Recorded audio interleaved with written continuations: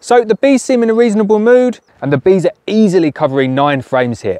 Get the queen excluders on, get your supers on, they need extra space. Hi, I'm Lawrence Edwards from Black Mountain Honey. Welcome to another episode of No Nonsense Beekeeping. It's episode 4 of the My First Nucleus series, and we're going to get inside those bees and see what they've been up to. So the past week has been very, very cold.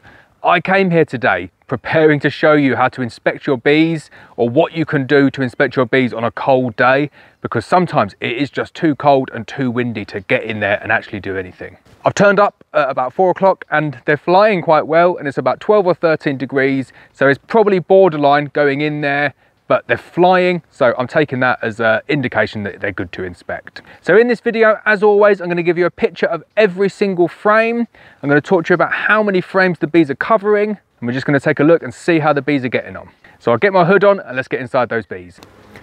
So the bees are up working in the super, which is fantastic to see. Remember, this colony, we're using a brood box as a super, and they're covering about 4 or 5 frames in the super upstairs, which is really good. Exceptional growth at this time of year. You really do notice them boom. It's nice to see them up here, so really happy to see bees upstairs in the super. So I thought I'd try inspecting them without smoke this week, and it just goes to show when you're inspecting them and it's not the best weather, so it's only around 12 degrees here today, you've got pretty much all of the bees in the hive and they get ratty. So if this happens, get your smoker out, it really does calm them down.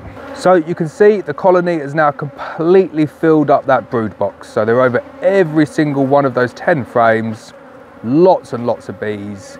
We'll get them out now and have a look at the frames.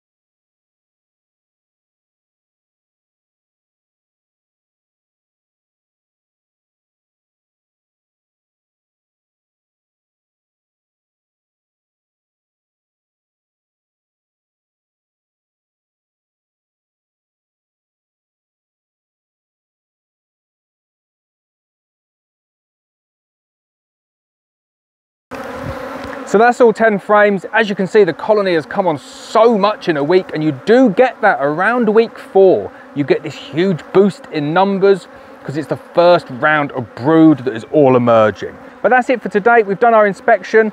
The brood box is now full of bees, no disease, plenty of food, no swarm cells. We've seen eggs, we've seen the queen. We've done all of our normal inspections. The bees are looking really, really healthy, really strong, but they're a little bit annoyed with me opening them up today. They probably think it's a bit too cold.